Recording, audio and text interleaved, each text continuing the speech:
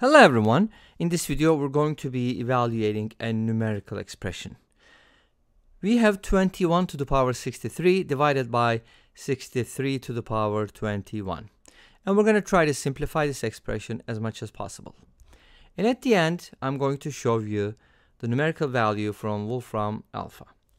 Alright, great, let's get started. So we have these two exponentials that are somewhat related. So they're in the form a to the b divided by b to the a, but not only that, the exponent is also 3 times the base. So we can also write this expression as x to the power 3x divided by 3x to the power x, which is also going to help you simplify this expression. Because what you can do is you can go ahead and expand. Since we have a common power, we can write this as a product of 2 powers and then just deal with this in different ways. So that's what we're going to do. Let's go ahead and do it numerically first, and then we can go back to this and see what that looks like with variables. Okay, so we have 21 to the power 63 divided by 63 to the power 21. So one thing I can think of is maybe this will be the first method. I don't know. We'll see how that goes. But let's call it first method anyways. 21 and 63 are related. So 63 is a multiple of 21. So I could probably then write it as 3 times 21, right? And then raise it to the power 21.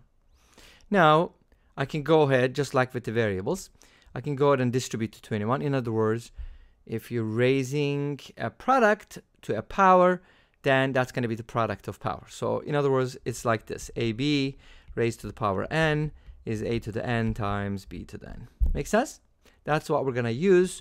So 21 to the power 63 divided by 3 to the power 21 multiplied by 21 to the power 21. Awesome. Now, in order to be able to operate between these numbers, we either need the same base or the same exponent. So when I check, I notice that these two numbers have the same base, so I can basically combine them. So another rule applies. If you divide a to the m by a to the n, you subtract the exponents, right? Division is done by subtracting exponents if the bases are the same.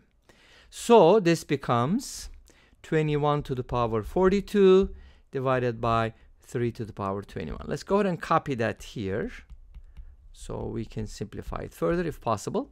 Now, how do you simplify something like this, right? Again, there's different paths, because I can make the bases the same or the exponents the same. So you can kind of call this 1a and 1b. Let's go ahead and simplify the base first. I can write the 21 as 3 times 7, and then raise it to the power 42, and then distribute the 42, sort of, and then use the 3's to simplify this, right? If you divide these two powers, you're going to get 3 to the power 21 times 7 to the power 42. Awesome. Is that the simplest form? We could probably combine these into a single base. So by simplifying, it means a lot of different things. But in this case, I guess it would be having something like x to the power y. Okay? That's it. Instead of having a product like this, or a quotient. So now, 21 and 42, 3 and 7 are not that much related, but 21 and 42 are. So 42 is 2 times 21. So I can basically write this as follows. 3 to the power 21, and then this is 7 to the power 2 to the power 21. And at this point, we're going to use, we used another property of exponents. Let me write that over here. It is a to the power xy is a to the x to the y, or a to the power y to the x. Okay, so now 2 times 21 is 42. That's how I was able to write it. And now 7 squared is 49. So now what I have is the same exponent. Again, using this property, right? They have the same exponents. So I can go backwards and multiply these, the bases. 3 times 49 is, I think, 147 to the power 21 would be my answer in the simplest form. Okay? That's what I mean by simplest form. Okay, what about the B approach for this? Take it from here, 21 to the power 42 divided by 3 to the power 21. Remember, with the 1a, we basically split the base. So this time we're going to use exponent. So I can kind of write this as 21 squared to the power 21 divided by 3 to the power 21. 21 squared is 441, and that's to the power 21, and this is 3 to the power 21. Awesome. We should arrive at the same thing, and we do actually. This is another property. If you divide a to the n by b to the n, that's the same thing as a over b to the n. Okay? That's just another property of exponents. I guess I should also write this with n because to be consistent.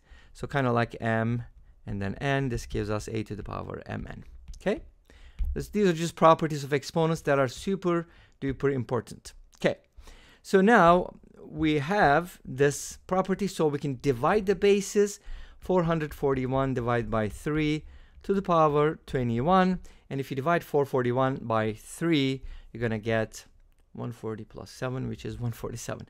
How I divided it is kind of broke it down mentally into this. And I know this 1/3 of this is 140 because if you divide 42 by 3, you get 14. Anyway, that's my thinking. You can do it in different ways, but this gives you 147 to the power 21 as before. Obviously, you're always going to get the same answer no matter what you do if you're doing it correctly, right? Make sense? Okay, so far so good. Let's go ahead and take a look at another approach if there is any. Let's call that second method.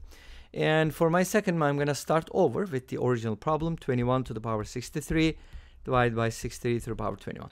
Now remember, with the first method, we kind of broke down the base at the bottom, and then we tried to make the same base. In other words, our goal was to make the same base because up until this point, they were the same, right? 1a and 1b.